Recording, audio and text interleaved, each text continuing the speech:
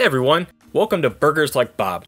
Being a chef and a fan of Bob's Burgers, I've always wanted to taste the famous burgers of the day written on the chalkboard. While I may never have a burger cooked by Bob himself, I do want to see if his recipes are Teddy approved, or if they should be sent to Mort's crematorium. So join me as we venture through the Bob's Burgers cookbook to see if we can, in fact, make burgers like Bob.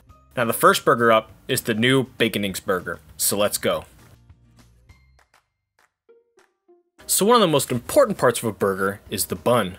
Nothing ruins a burger experience like a weak and soggy bun, so to make sure that doesn't happen, we're going to make our own buns from scratch.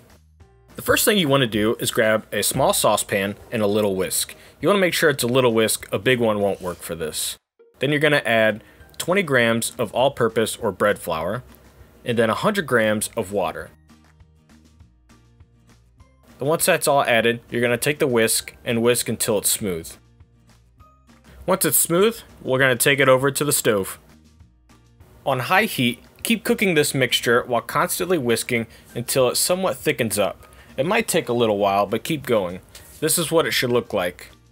Then remove the pan from the heat and scrape the mixture into a bowl to allow it to cool to room temperature. Then go ahead and grab your stand mixer along with your mixing bowl and a dough hook.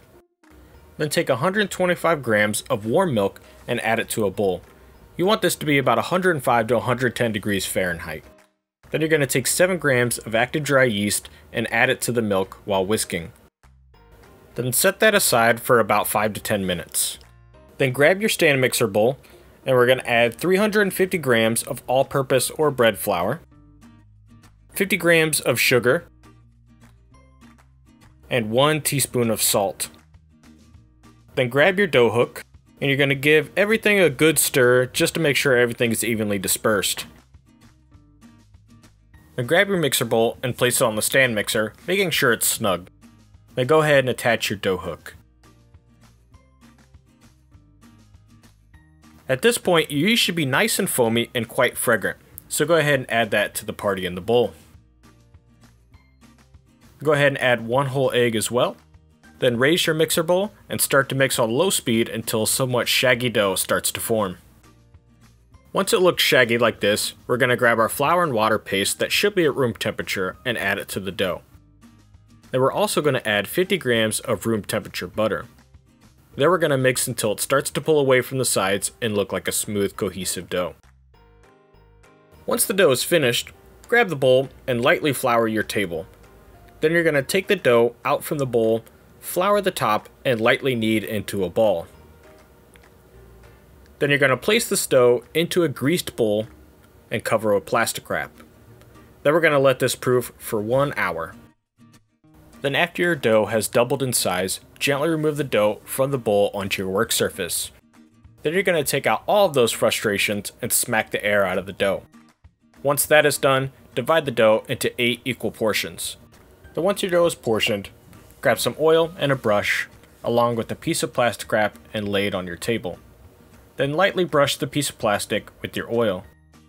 Then take the plastic and gently cover your buns oil side down. Then you're going to take your buns and proof for another 30 minutes. Once the buns are proofed, gently remove the plastic wrap from the top. Then you're going to take 1 egg mixed with 1 tablespoon of water and gently brush all over the top of the bun.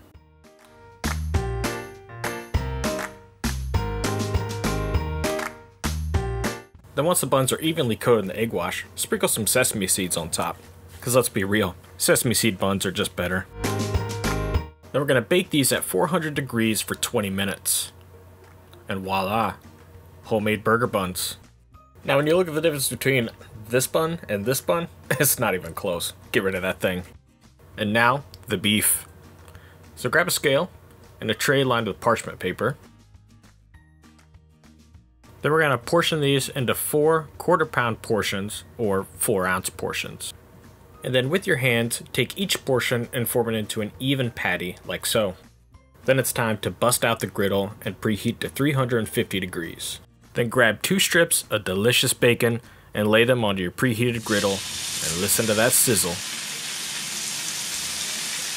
Cook the bacon until all the fat has rendered out and it's nice and crispy. Then go ahead and drain on a paper towel. And when you see this leftover grease, there's only one thing to do with it. Take your bun, cut it in half, and then we're going to open it up and toast it in the baking vat. Hey, I never said it was a healthy burger. Check out those bad boys. Now show that patty some love and give us some salt and pepper. Then throw that thing on your griddle and let it cook. And while it's cooking, go ahead and slice a tomato, slice a red onion, and a couple pieces of leaf lettuce. Then flip your burger and let it cook on the other side. Grab a piece of cheddar cheese, throw it on top of your patty, and let that baby melt. Once it's melted, take your burger, set it aside, and let it rest for a couple minutes. It's been through a lot today. And grab your buns, your toppings, and your bacon. Time to assemble. First up is your lettuce. Put a couple pieces on the bottom. Then your burger on top of the lettuce. Then goes the tomato.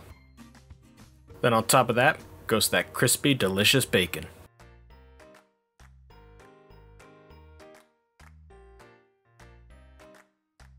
Then your red onion goes on top of that, and top it all off with your top bun. And there you have it, folks. The new Baconings burger. There's only one thing left to do. The taste test.